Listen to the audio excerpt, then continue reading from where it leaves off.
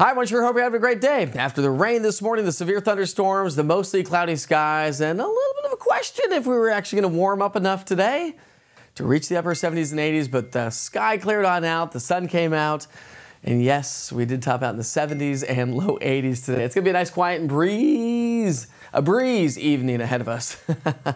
Isolated afternoon showers and maybe a couple of spotty showers on into our Friday. We'll do it again on Saturday. I'll walk you through those details. Really not a big deal at all. I really don't think we're going to see a whole lot. Maybe even a couple of morning showers on Friday. And then our next rounds of rain will start to head our way as we get into the next week. Yes, we're talking about more rain. Welcome to spring in the southeastern U.S. So enjoy the evening. Get out for a nice little stroll. We've been stuck with the severe weather, the clouds, the rain, the warm and muggy conditions, and it feels amazing outside, but it's going to feel even better as we get into our Friday, Saturday, and Sunday time frame. So as we head into the evening hours, again, just partly cloudy skies, not a big deal. 7 o'clock tonight, we're doing A-OK. Overnight tonight, we're going to continue to see clearing skies, so not a big deal as we get started on our Friday morning. Now, the only caveat is we'll have a few clouds.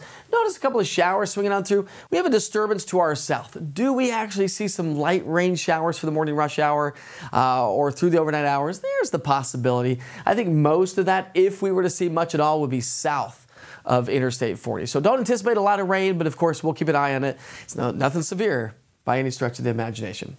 A nice comfortable start to the day. We'll be back into the mid to upper 50s, a couple pockets of low 60s. Those rain showers, if and when we do see those, will clear on out. We'll see some sunshine.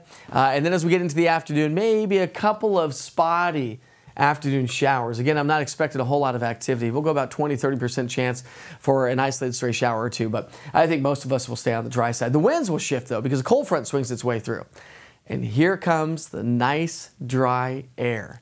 The air is going to dry out, dew points drop, and it's going to make for a nice wrap up to the week. Look at these temperatures on Friday. We may start off a little bit on the elevated side in the 60s, but we only climb into the low and mid 70s across the area. Maybe some upper 70s. Chattanooga about 77. We'll go 70 in Tri-Cities, 67 in Crossville, and we'll cut it in the middle. Right there at 73 degrees in Knoxville. So we sure hope you enjoy the rest of your night and enjoy your Friday. Now let's walk you through the weather forecast as we wrap up the week and get into the weekend. As we get into our Saturday, we're going to start off with mostly clear skies, okay? As we head through the afternoon, we got a disturbance swinging through, which I'll show you in the big picture here in a second. Maybe a couple of spotty light showers. I'm not expecting a whole lot of activity, but we do have events going on. We've got Southern Skies Music Festival going on at World's Fair Park, so we do have a lot of outdoor activities. Of course, the farmers market is going on in downtown Knoxville, and so many different farmers markets around East Tennessee as well. So maybe a couple of spotty showers, but we're going to stay mostly dry for most of us. We'll be at 71, and then on Saturday we'll warm back, Sunday we'll warm back into the mid 70s. This is that little disturbance I was talking about. So here's Friday as it swings its way to the south and southeast Friday. That's going to take that system to our south and scoop it to our south, but that may bring us a couple of spotty showers. And then as we get into our Saturday, and the little wave in the atmosphere again may spark off a couple of spotty light showers, but again, I think most will stay on the dry side. As we get into our Sunday, we'll have some ridging take place. That's going to help to warm our temperatures up a little bit, and we're going to stay on the dry and sunny side. So Sunday is really going to turn out to be a fantastic day to get outside, enjoy the weather, and some comfortable weather because the air is going to be on the drier side. Then we'll start to see the humidity start to increase again as our next little wave of energy moves its way in as we get into our Tuesday, Wednesday time frame. That zips its way on out, and then we'll see a couple more rounds of rain as we head into next week. So when you look at those rain chances, 20-30% chance of rain Friday, Saturday. Again, most will likely stay dry. We're going to be dry on Sunday. Probably not much activity on Monday, and then Tuesday, Wednesday, we're going to see those rain chances start to ramp back up.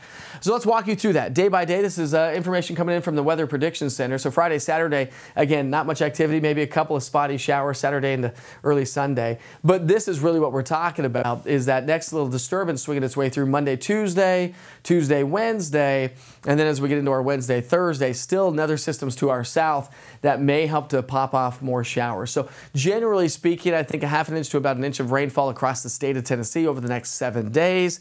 Again, not a lot of activity all the way through from now through Monday, but then Tuesday, Wednesday, Thursday, we'll see those rain chances start to ramp up around the area. Temperature-wise, it's going to be fantastic. We've been stuck in the 80s. It's been warm. It's muggy. That's what set the stage for severe weather. But now we're talking about some nice average weather on the way. Average high, by the way, is in the mid to upper 70s. Low temperatures, average lows are basically in the mid 50s, generally speaking, plus or minus. And so some pretty average weather for low temperatures as well, at least through Monday. Then those lows start to come up. That's a sign of more moisture being added to the atmosphere, so dew points will come up. It'll be a little bit more muggy, but not nearly as muggy as it was, say, like yesterday. Our dew points yesterday were in the 60s and 70s. And again, that's what set the stage for the severe weather event. So we sure hope you have a great rest of your night.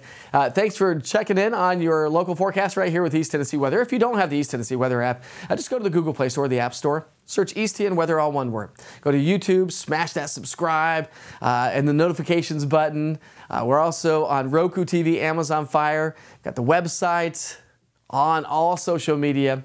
Listen, this is Weather for East Tennessee, the one-stop shop for what you need every single day. Have a great night.